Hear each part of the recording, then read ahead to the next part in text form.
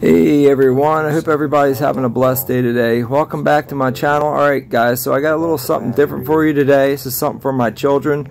It's a Wii U gamepad, and we have a problem with the thing dying. The battery lasts about 3.5 hours. So I ordered this package here off of Amazon, and it's supposed to be almost probably triple the size of the battery. It's a 1500 milliamp battery that it comes with. This is a 6600 milliamp battery, so we will see.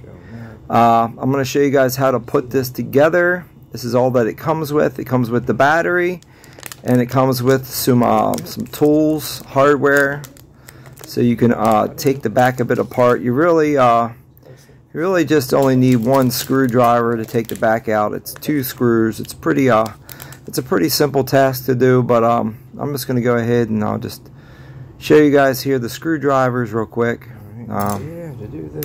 So the part you're going to take apart is the back here, and it's this big giant cover right here, and it's just these 2 little screws right here. Very simple. Just unscrew them. Let me zoom in for you here. Just try and get a better angle for you here. Now, when the Wii U first came out, it did have some upgrades for it from Nintendo. I can't remember the milliamp of them. It wasn't a 6600 milliamp like this one that I ordered off of Amazon. I believe it was a little bit smaller, but I think I can believe reading somewhere about 8-hour times off of it, use times out of it instead of 3.5. And as you can see how small it is. Like I said, it's a pretty small battery here. It just clicks in. It's pretty simple connections. 3.7 volts and the 1500 milliamps. So there you go. There's that. And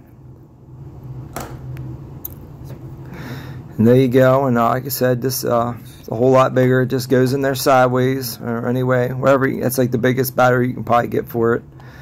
And you just click the connector back in, like so. And put your cover on. Tighten your 2 screws back down.